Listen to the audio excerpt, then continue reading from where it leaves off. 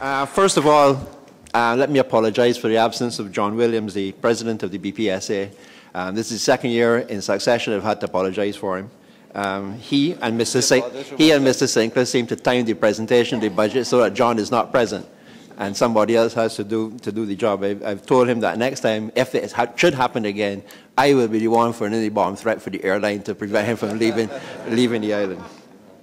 Having said that, when you're up to bat last, nothing is expected of you, and certainly coming after Gloria and Troy, I think that they have discussed in fair amount of depth the issues that the budget raised in terms of the new taxation and where relief was granted. Having said that, there are a couple of things that I would like to comment on.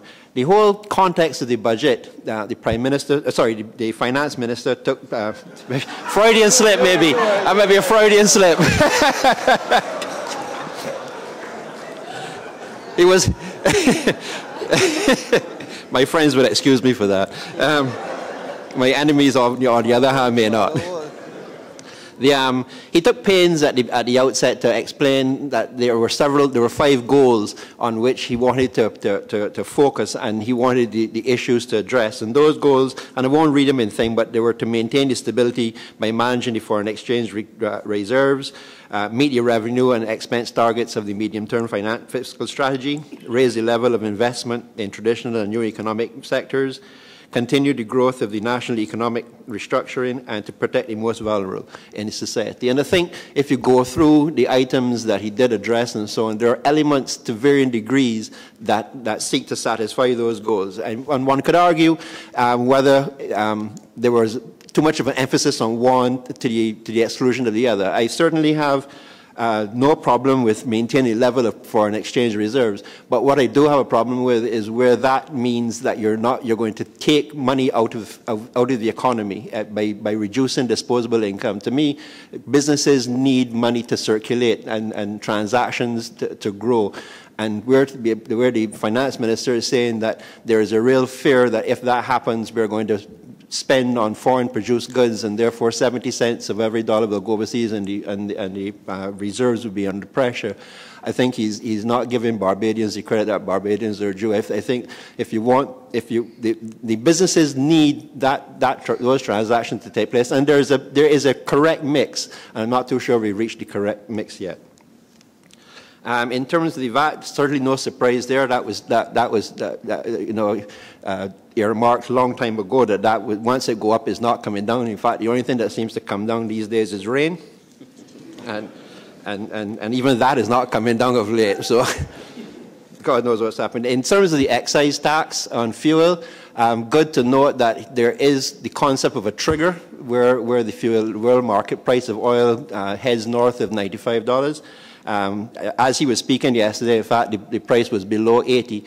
But he didn't see it fit, and they thought that was a missed opportunity to address something there and then. Certainly there is scope, I believe, within the BNOC and the structure of how fuel is priced in Barbados for reduction in terms of diesel.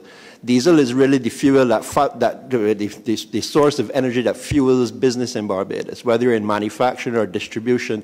And I thought that there was an opportunity there with the pricing structure now in place and what's happening in the world market to do something creative there. Some time ago, I can't remember if it was 2008 or 2009, when the duty-free element of diesel was removed from manufacturing. We were told that there was a huge, I think it was referred to as an $80 million subsidy or debt at BNOC that we had to fund, and excise tax was increased by a small amount to cover that. I am not too sure, and nobody from government has ever come forward. I know Patrick has preached on this for some time to tell us where we are with repaying that loan. I suspect that the loan has been repaid. Having seen the financials of BNOC, they're making $100 million profit, an $80 million loan some 4 years ago may have been long since dealt with. The health tax credit, again, this was referred to in the speech as a tax credit. Not too sure exactly how that is going to be applied. In my thinking, and Gloria is the tax expert here, a tax credit means that you calculate your tax and then deduct what you have spent on that element from and pay the net. The question raised, therefore, is if you are in a tax refund situation, does this increase your refund? And I think Pricewaterhouse made the point, what happens with persons who have health schemes and the health scheme is funding that? Do they get to double dip, so to speak? So there clearly needs to be some explanation or clarity there.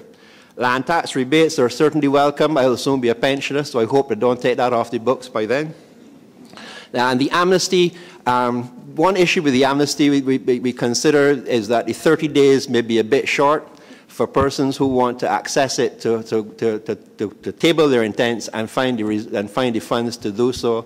Perhaps they should consider that you table your intent and then give you perhaps another 60 days in which to make the actual payment, failing which you would, of course, lose the amnesty.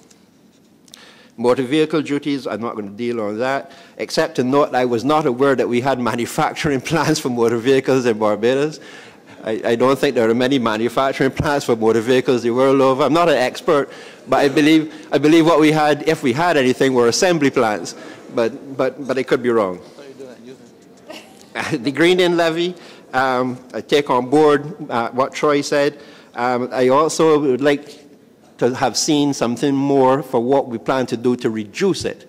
And you know, funding it is one thing, but that funding will only increase over time. So this is now on the books, and like everything else, and the rate, it's not going to come down over time. It will go up over time, and it's just another thing. The other concern I perhaps had with it is that the money collected goes into the consolidated fund, and unfortunately, when things get in there, they get commingled, and you can't identify what was for what.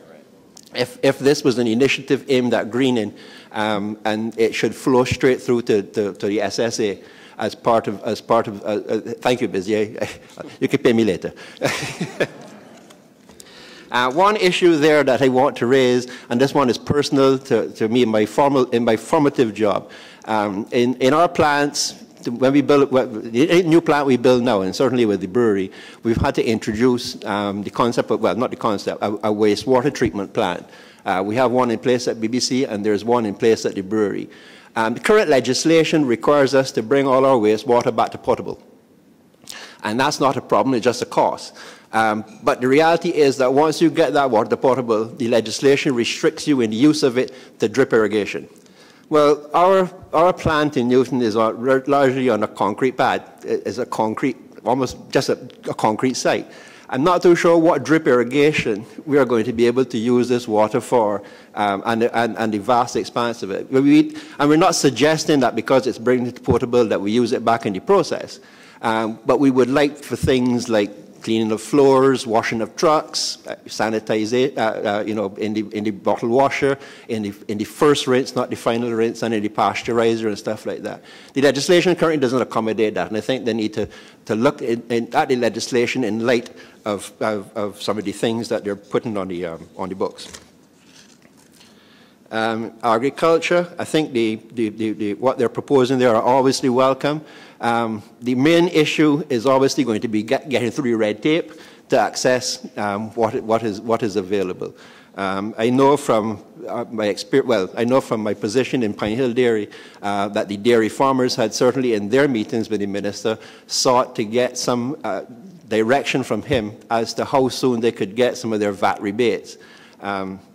They didn't seem to get any joy in this thing about accessing VAT rebates, although there would be something there for them with the rebate on new animal stock coming in. I think BARP. When I read the presentation, the minister said that he was going to exempt BARP from VAT.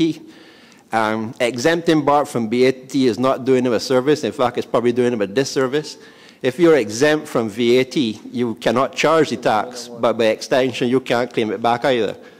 So if the wording and the intent is correct, the membership of BARP or the hierarchy of BARP have gone backwards rather than forwards in my estimation. And perhaps it's just the incorrect wording that will get corrected. I'm told I have a 1-minute warning, so My last comment, and this one is near and dear to my president, Mr. Williams, is the use of national insurance funds for things that are non-income earning. And here I refer to the tertiary education fund. And I must admit that I plead complete confusion in reading that section of the presentation. There was a $10 million threshold, and then there was a $1 million going to one fund, then there was a $4 million, then there was a $5 million. I wasn't sure if they're independent millions coming out or if they're cumulatives, but it seems as if there was a lot of surplus.